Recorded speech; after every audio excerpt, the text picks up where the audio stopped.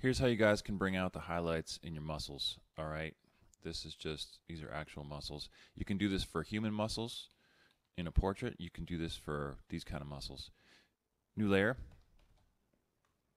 Call it whatever you want. Paint some white. Grab a white brush. Paint all your highlights.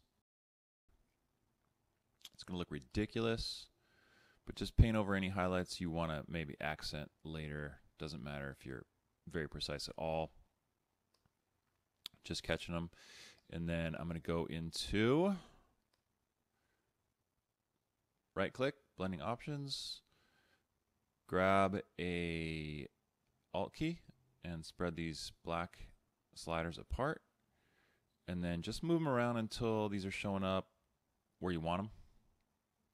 I don't want them in the shadows, so as I slide this in, it kind of gets rid of them on the shadows. And I want them as many of the highlights as possible. I can spread these out a little more even. And then change your blend mode up here to overlay. Say okay.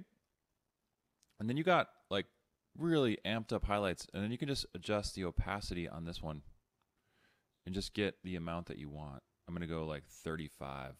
I'll post this picture up on Instagram too, but let me go a little more actually. I'll go a little crazy. Let me go like 60. These are pretty amped up highlights. I think you'll like them though. It just makes it look a little juicy and super fast, simple process. And you can do the same thing with your portraits.